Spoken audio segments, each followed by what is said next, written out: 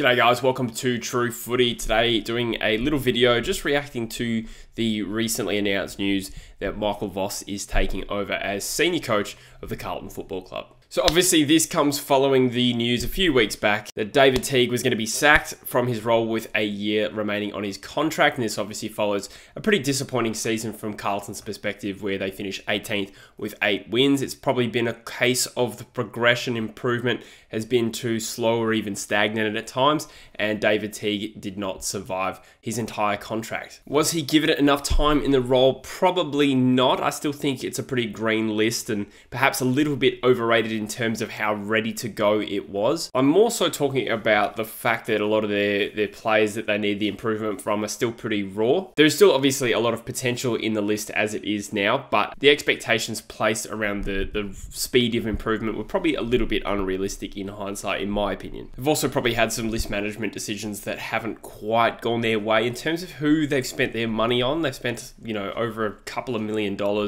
combined on some flankers in Sard Williams, Jack Martin, and Mitch McGovern that haven't really panned out just yet. Obviously, some of those players have been on the list longer than others, but regardless, I still think across the board, Carlton are lacking players in their prime, and the players that are in their prime are usually either injured or, horribly out of form. That being said, judging from the consensus from Carlton fans, from what I could gather, and I do tend to sort of trust the vibe from the supporter base more so than my own observations, they felt they'd seen enough, generally speaking, and that it was the right time for Teague to go. I'm sure there are a lot of Carlton fans out there that were pro-Teague, but from what I could tell, more often than not, they wanted to look for a replacement. So my position was that I thought that they should stick with Teague for at least the rest of his contract unless a really good candidate sort of became available. And it appeared it might go that way when Alistair Clarkson sort of announced that he wasn't going to be coaching Hawthorn next year. Carlton bit the bullet, they ended up sacking Teague and went hard after Clarkson and ultimately failed.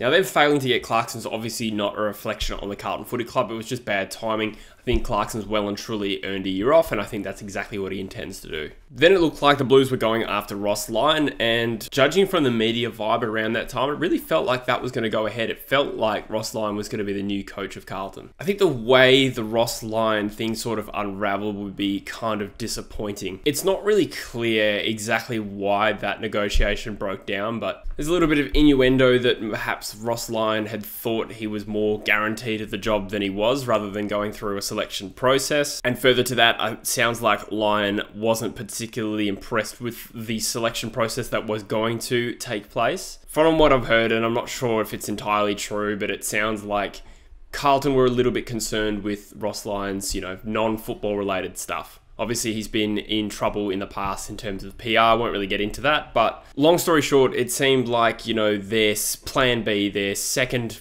preferred coach after Alistair Clarkson, Ross Lyon, that too had sort of gone down the drain. So from a recruitment standpoint, things weren't looking too great in terms of Carlton getting the targets that they wanted as head coach. And, further to that, obviously Clarkson and Lyon didn't work out, but the Blues apparently, approached Brad Scott and Nathan Buckley, and they obviously didn't enter the selection process. You can understand those two. Brad Scott, I think, was been given a general manager of football role or whatever he's accepted recently, and Nathan Buckley's just come off a long period of coaching Carlton's biggest rival. So, like Clarkson, I wouldn't be surprised if he takes, more than 1 year out of the game. Then, allegedly, Carlton have gone back to Alistair Clarkson and made a last-ditch attempt to get him to coach the footy club, but he turned around and said, no, I really can't do it this year. Then sort of later in the process, Michael Voss became one of the sort of late favourites to take the job, and that's ultimately who they decided on. It sounds like he beat out guys like Adam Kingsley and Daniel Giansiracusa for the head coaching role. Now, without offering too much of an opinion on Voss just yet, it's just generally speaking,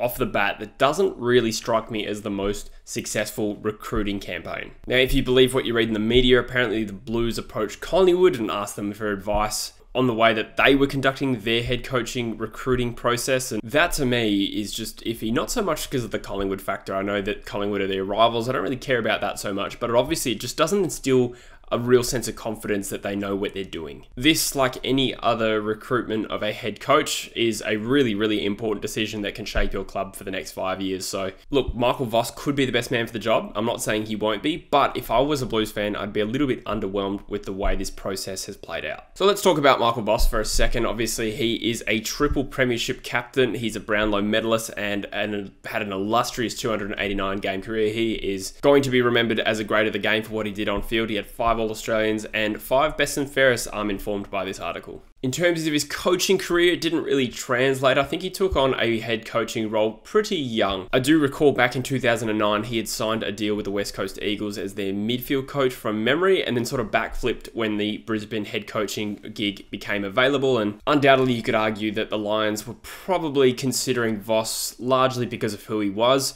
rather than because he was necessarily the best man for the job at the time. And I think that ultimately probably did him a disservice, because I'm not sure you could say he was fully ready for that gig. They started okay, they made the finals in 2009, but then Voss would then oversee the Lions during one of the bleakest periods of their history. That was around the period of the go-home 5 at the end of 2013, which I believe was his last season. Ironically, Sam Doherty is going to be his captain now, who was one of those go-home 5. Now, I'm not bringing all that up to sort of pot Michael Voss. If anything, I think you can't really blame one man for that.